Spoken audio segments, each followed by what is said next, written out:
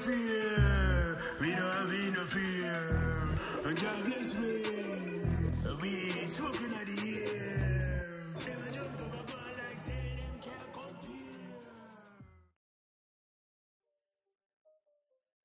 Yes, what's up going to all my nice and decent people out there. Thank you very much for coming and joining me here on Renegade Crew TV. I just wanted to go ahead and talk a little bit about the news. All of Rihanna army and the Gaza fans them. Rihanna on a recent interview said that she has been ready to do her new reggae dancehall centric album, right? And she is ready to work with individuals like, of course, the king of dancehall, Beenie Man. She's ready to go ahead and do some work with Sean Paul. She's supposed to be doing some work with none other than Vybz Kartel. You know, it's rumors and mentions of rumors that Rihanna says that she wants Vybz Kartel to be on. She wants him to be on her album in multiple tracks. She wants him to do an intro. It said that she actually wants him to do, of course, a verse on the album and to also do a chorus. Now, we don't know, or it has not been said that she is going to have him all on one track and he's going to do the intro for the track, the chorus for the track, and also do a verse on that one individual song. It could be different aspects of the album, or it could be the one song, could be two, it could be broken up. We don't know. But Riri, it says that she has been, working on some things. She has been getting Fenty off of the ground, and well, it's well more than off the ground because she's a billionaire now. Rihanna is way surpassed just coming off of the ground. But she has some other projects that she was working on. She had done a couple of movies. To note, one of those movies was Ocean 8. So she has been working on doing some things, and right as now she doesn't have a release date. But yes, if you are a Gaza fan and you are a Rihanna fan, you will hear, you would definitely hear a Vybz Kartel on the new album. She wants to go ahead and do collaborations also with, the Party Next Door, The Dream, Little Nas X. So it sounds like it's gonna be a real good hit. Of course, she's gonna have a mix of everything together on this album. But she's collected hundreds of records with dozens of dancehall producers.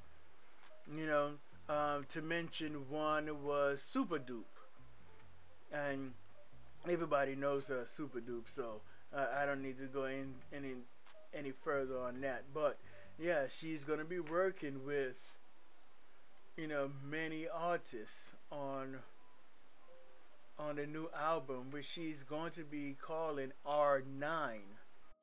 So I want everybody to take their time and listen out for the new Rihanna album. Well, you already know when it comes out, it's gonna hit. It's gonna hit like a storm, like a hurricane. And like Shabba said, famous quote from Shabba, he said, DJ ears cock up when he hear boom rhythm. And I know the fams' ears is gonna cock up when they hear Rihanna's new album, R9. Look out for that. Now, moving on from that, I just want to talk a little bit about Popcaan and Mavado. Recently, Popcaan trolls Mavado on Instagram.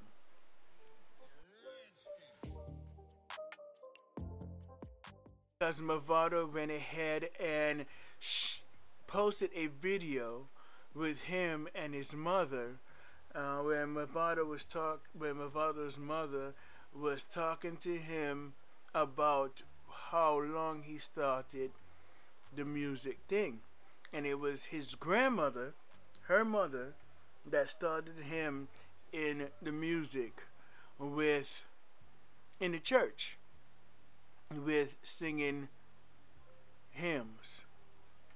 And well, Popcaan sees this, and then you know the situation. Okay, if you follow the Unruly Boss, you already know that Popskull, he posts a lot of videos on his Instagram page with him and his mother and family and daughter and stuff like that all the time, right? So he posts his thing trolling Mavado, telling Mavado who wants to be like him. Everybody get exactly what he's talking about when he says that. But some fans are saying, the Unruly Boss might not want to go ahead and jump against Mavado, because everybody done know already since in 2016, 15, Mavado and Popcaan was supposed to have a big clash, right? And Popcaan ran from the lyrical clash with Mavado in 2016. So I don't know if Mavado is gonna clap back at Popcaan. We'll see what happens, because he didn't take no time to put a song together when Drake mentioned him in a song. So I don't know why, but Popcaan did it. Now that's between them. We know, of course, Popcaan and Drake are friends, and that's probably the biggest and most number one reason for the situation. But we'll see what happens. And you already know that they, Mavado and Popcaan has been, rivals for a long time, and he's been, jumping on Mavado, on going back and forth with Vybz Kartel, after this situation between Mavado and Vybz Kartel. Even though Vybz Kartel and Mavado seems like they bury the hatchet. As they bury the hatchet, it's like there's an underlying thing there that it just doesn't go away. You know what I mean? And of course, because Mavado bring out people like Jamil and Alkaline, they always in a big clash between them and Vybz Kartel, and all the guys are cool. So Popcaan is not, he's not new to the game when it comes to the clashing, but just like the fans them say, the last time they were supposed to clash, Popcaan ran away. I don't know. What do you think? Go ahead and comment down below. Hit the subscribe button. Hit the post notification. And like I say all the time, I want everyone to live good, be good, and goodbye.